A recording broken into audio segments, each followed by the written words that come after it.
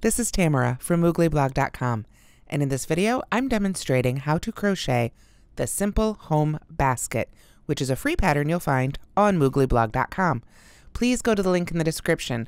There you'll find both the right and left-handed video tutorials, and right underneath those there will be a link to the written pattern as well as all the supplies you need and any other tutorials I may reference here today. This pattern calls for 2 balls of Red Heart Sweet Home, which is a number 6 bulky yarn in your choice of 2 colors, or you could use 2 of the same color and make it all solid if you prefer. You'll also need a USL or 8mm hook. This one is by Brittany. And of course, stitch markers, scissors, yarn needles, and the usual yarn tools are always helpful. So let's start by taking a look at the finished basket. As you can see, the Simple Home Basket is pretty darn big. It's about 13 inches in diameter and about 9.5 inches tall. And as you can see, it stands up on its own. Unlike many crochet baskets, while it's still soft and you can collapse it, it really does stand up all on its own without having to be filled. Now the trick to that is that, as you can see, the inner has a different pattern from the outer. It's actually 2 pieces that are joined at the top. So I'll be demonstrating how to do that here shortly. So if I wanted to, I could actually go ahead and pull those pieces apart, but they fit together quite nicely and really help this basket stand up on its own. So the inside is just simple single crochet worked up in stripes. The outside, again, single crochet worked up in 2 color sections for some nice color blocking. And then I did do a label, which I also have a tutorial for, linked in, written out in the pattern, and I'll talk just a little bit about that here at the end. So that is a good overview of the basket. Now let's zoom in and look at those stitches. All right, to make the Simple Home Basket, we begin with the liner, which is part 1, the inner portion of the basket. So we're going to start with our color A. So for this demo, I'm using the Moody Blues colorway. I'm going to begin with a magic circle. So I wind the yarn around my finger twice towards me, and then go through, pull that back loop underneath the first one, yarn over, pull up a loop. See how that's nice and secure? And from there, I can begin working my single crochets right into that ring. If you're not familiar with the magic circle, or if you'd like a more detailed tutorial for that, I do have a separate tutorial for that linked at the link in this description. So from there, I'm going to chain 1, and I'm going to work 9 single crochets right back into that ring. So when I want to do that, I want to make sure that I go under the ring that's still wrapped around my finger and that tail. That's what will help us gather it closed at the end. I also find with this super bulky yarn, see, I can go ahead and pull my finger out at this point, which is great. It holds that ring open. But I also want to go ahead and put a stitch marker right in that first stitch I made. Sometimes with these fuzzier yarns, it can just be a little bit harder to see your stitches. So using stitch markers to help you out is always a good idea. Now I'll go ahead and add 8 more single crochets so that we have 9 total, all worked into that ring and making sure to work over that tail again. So there's 3, 4,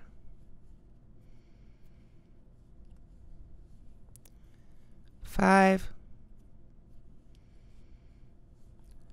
6, 7, 8, and 9. Now that tail wanted to get a little bit short on me, but it's still sticking out right there. And now that I've got all 9 single crochets made, I can go ahead and give it a tug. There it goes. And you can see that just cinched that center right up. I like to keep my thumb and finger over it to stabilize it a little bit as I pull. I don't want to pull so hard I break the yarn, but I do want it nice and tight in there. And then of course I can weave in that end when I'm all done. So now I know I can join right to the top of that first stitch I made, which I've marked with my stitch marker, with the slip stitch. And that is it for round 1. Now the rest of this pattern is really just made in single crochets, and the increases at the bottom of the basket follow your standard increases for any single crochet circle. So since we've got 9 single crochets in the first round, that means our second round will have double the number of stitches, 18 stitches, which means we're going to chain 1 and work 2 single crochets in each stitch around. So I can work right back into that marked stitch, because I know it was the first stitch of our round, for my first single crochet of this round, and then I'll go ahead and move that stitch marker right on up to the top of that stitch. So then I can go right back in that same stitch for my second single crochet, and then just continue to work all the way around, working 2 single crochets in each stitch, so that I have 18 stitches at the end of round 2. So I will see you at the end of round 2 so we can start round 3 together. Okay, so when you've got your 18 stitches, you can go ahead and again just slip stitch right to that first stitch of the round. And of course, we're going to continue in pattern for our standard circles for round 3. We're going to chain 1, single crochet right back in that first stitch. Move that stitch marker up to that first stitch so we don't lose it. We know exactly where it is. And then 2 single crochets in the next stitch. So that first one just gets 1, 2 in the next, and that's our repeat. 1 in the next stitch, 2 in the stitch after that. 1, 2.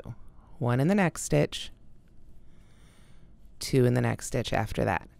So by doing this, we will increase by 9 stitches again.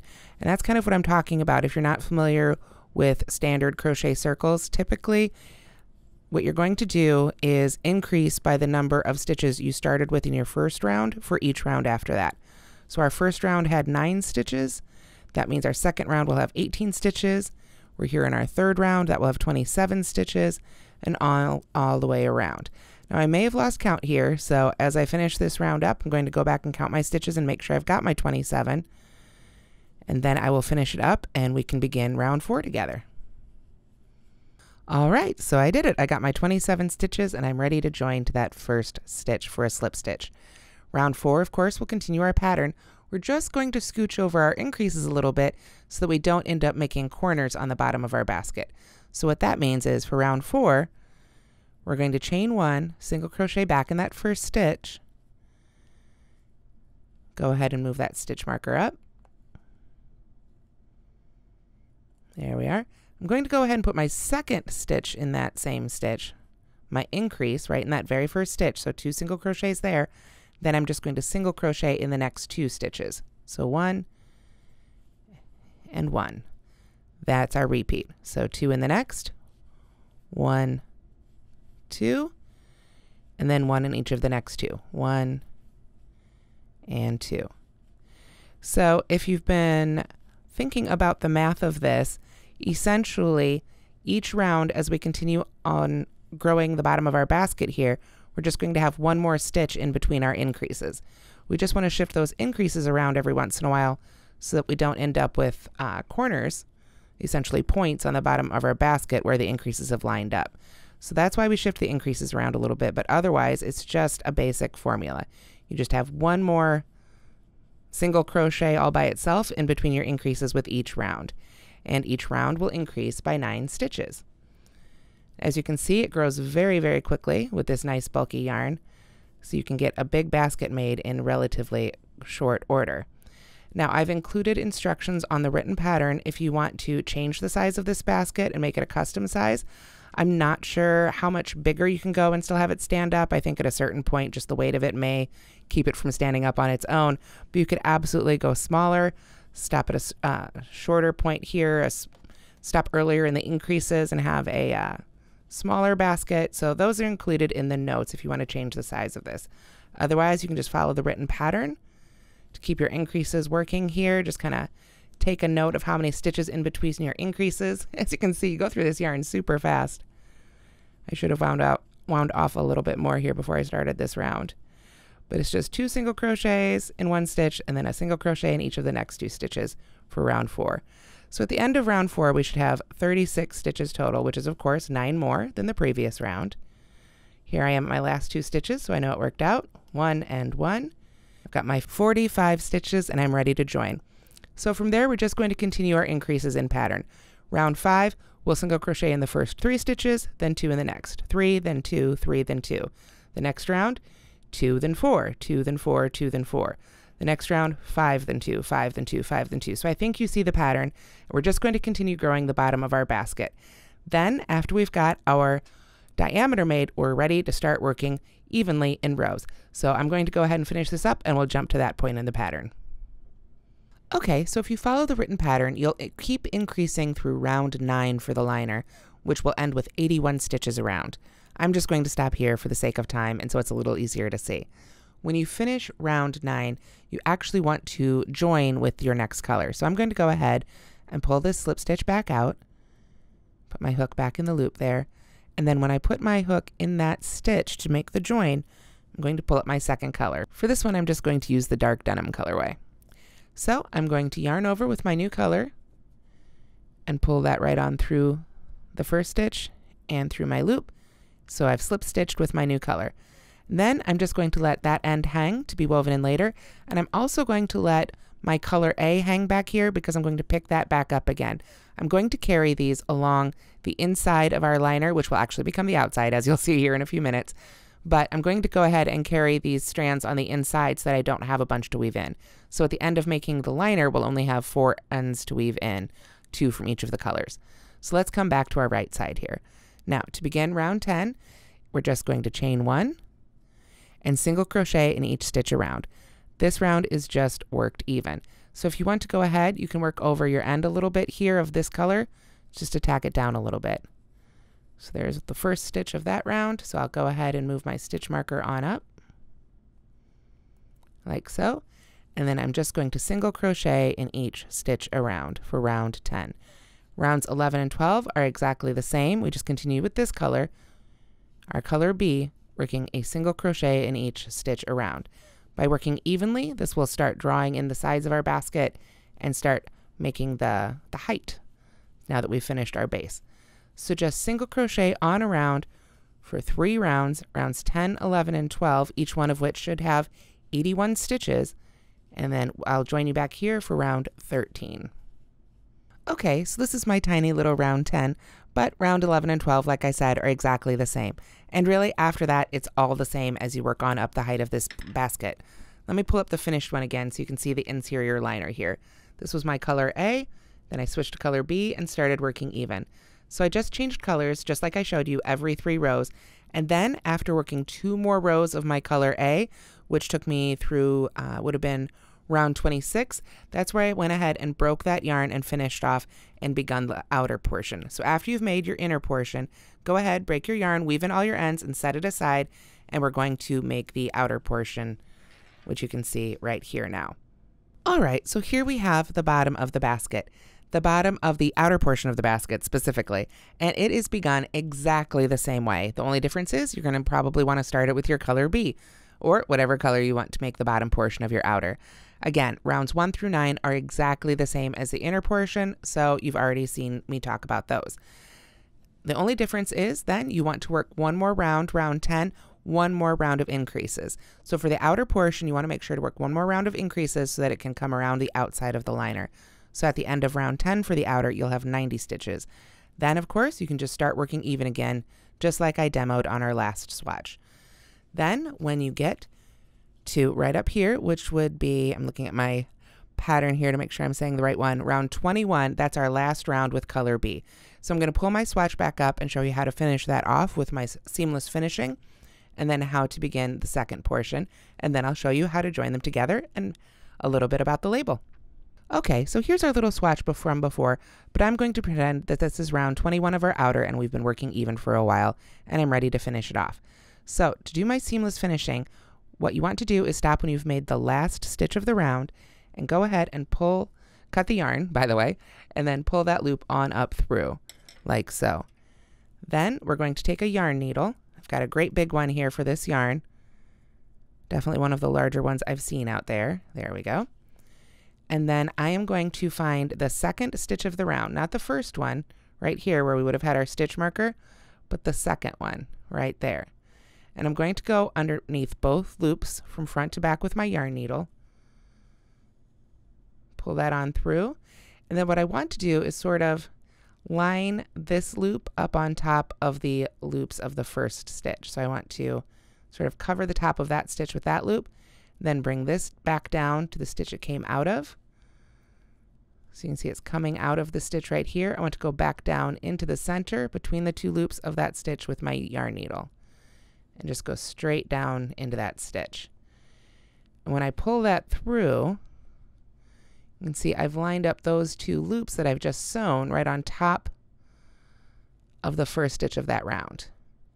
Now what I like to do is just go ahead and send my yarn needle underneath those two loops, the two loops of the stitch we skipped over, just to help tack it down like so, before I go ahead and weave in that end, just like I normally would. And obviously normally I'd weave it in a lot better than this, but just for the sake of time, I'll pull that on through for now and pretend that's all nicely woven in. So by doing that, I have maintained my stitch count around. I can just work under those top two loops that I've actually sewn, and I haven't changed my stitch count at all, but I also don't have a join showing there. So then I'm ready to begin round 22. So for round 22 of the outer, once again, I'm going to bring back my color A, because at this point I'd be switching to the lighter color for the upper half of the basket. And let me switch down to a little bit lighter portion here. This is a little too dark to see. So I'm going to come down here to where it's a little lighter and join. Now for round 22, you can join to any stitch near the join of the previous round. I can't even tell where it is right now without looking extra closely. Just want to be somewhat nearby. It doesn't have to be right in the join. Then I'm going to join with a single crochet in the back loop only. So to join with a single crochet, what I like to do is make a slip knot and put it on my hook. Then find the stitch I want to join to. Again, it could be any of these stitches. And I'm going to go under the back loop only. Again, this is something I do have a separate video tutorial for. The front loop is always the loop of the top V that's closest to you. The back loop is always the one that's furthest away. So I'm just going to go right in the center of that V with my hook, under the back loop only, pull up my loop, yarn over, and pull through. So that's my standing single crochet, which also has a separate tutorial, and back loop only, which also has a separate tutorial. Now for round 22, I'm just going to continue single crocheting in the back loop only all the way around this round. After that, of course, I can just join with a slip stitch and continue to single crochet under both loops for the remainder of the basket. For the outer, you'll want to continue basically single crocheting evenly until you have 28 rounds total. Now that's, I believe, 2 more than in the inner. One of those, of course, is the greater increase, the one more round of increases, round 10, and one more is to help make up the extra height, because the outer, of course, needs to be just that little bit bigger to go all the way around the inner portion. So by working in the back loop only, I create this really great ridge, which if I set this aside, now that it's just single crochets at this point, and pull up the finished basket, you can see hopefully here, this creates that nice, just that nice little line there, and gives it a little bit more of a finished touch. After, again, you've single crocheted all the way through round 28, then we're ready to join our inner and our outer pieces together. Now, one note, before you assemble your basket, you may want to go ahead and add a label. This is optional, it's totally up to you. It could be a label, it could be a pretty button, whatever you like. Now, to make this one, again, I do have some instructions in the written pattern, which is at the link in the description, and I used my Cricut maker. However, if you don't have a Cricut maker, or if you do for that matter, you can use the Cricut faux suede. You could even use a pair of scissors to cut it out by hand. It's basically just a piece of faux suede that's been cut with some holes in the corner to sew it on with. And then I used a Bistro chalk marker. This one is by Marvi Uchida. I'm probably terribly mispronouncing that, but basically a chalk marker to go over the faux suede, and it gave it this really great look. So that was just a very simple label I added, and I did sew that on before I assembled the basket, because then of course I didn't have to worry about sewing all the way through, and I could just have my ends woven in on the back of the outer. So if you want to go add a label, go ahead and do that now, and then we will assemble the basket. Okay, so as soon as you've got your outer portion and your inner portion made, it's time to assemble your basket. Now, I've still got an active loop here attached to my white yarn for my outer portion, and my inner portion is finished.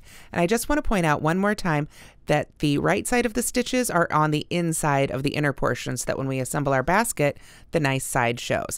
So what I'm going to do is I'm going to go ahead and just insert, and normally I would weave in these ends first. I'm just going to do a few stitches here for demonstration. But I'm going to go ahead and insert the inner portion of my basket in the outer portion. It doesn't matter where those seams are. You can try and line them up if you want to, maybe put them opposite, whatever you like. Like I say, do weave those ends in first. This is just for demo purposes here real quick. So I've got my inner portion in my outer portion. It's nice and flat in there, and I can see that they're the same height and they're nicely lined up. So I don't need to worry about what stitch I'm going to join to here. They're all just the same stitch all around, so I can go ahead and just join put the hook back in the active loop of the outer here. And here's where we need to add a little bit of thought. For the outer portion, we had 90 stitches in each round. For the inner portion, we have 81.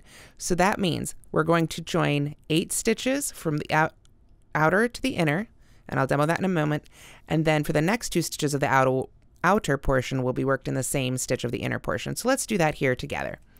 I'm going to start by chaining 1, and then I'm going to work a single crochet right in that first stitch of the outer, and then I'm just going to pick up the inner and pick any stitch. Doesn't matter at all, any stitch of the inner portion.